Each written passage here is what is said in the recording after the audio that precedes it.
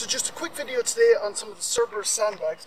I'm looking at the Dual Ply Sandbag, and it's got the Velcro straps at the top. Now these are weight specific.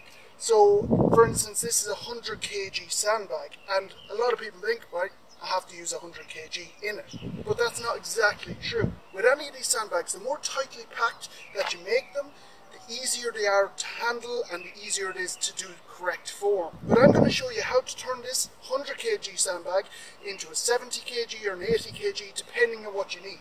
Now you can do this down to 60 or 70 kg. Beyond that it doesn't really work, but I'd say 70 is probably a decent way to do it at. So currently here I have 90 kg in this sandbag, and that should mean that it's a little bit loose, it's a little bit lax, but I'm going to show you how to fix that. So like I said, 90 kg in here. I'm just tightening it up, rolling it up as I normally would with the 100 kg. Zipping it closed.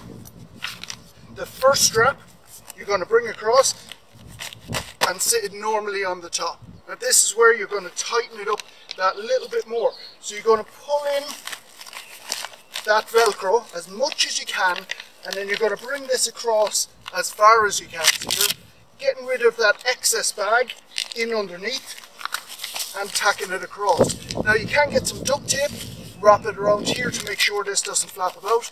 Doesn't bother me, especially if you're lifting from that side. Usually that ends up against your chest. So like I say, you can do this down to about 70 kg. However, keep in mind that once you get down lower in the weights, the less sand you have in here, you're going to really have to pull this across, and you're only going to get a small contact of the Velcro. But I've done this with 70 many times and it is fine, it works perfect. So let's demo a lift with it.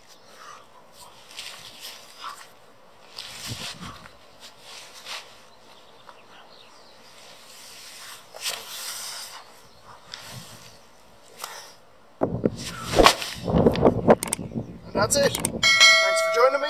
Hope this helps. Please like and subscribe. I'll see you in the next one.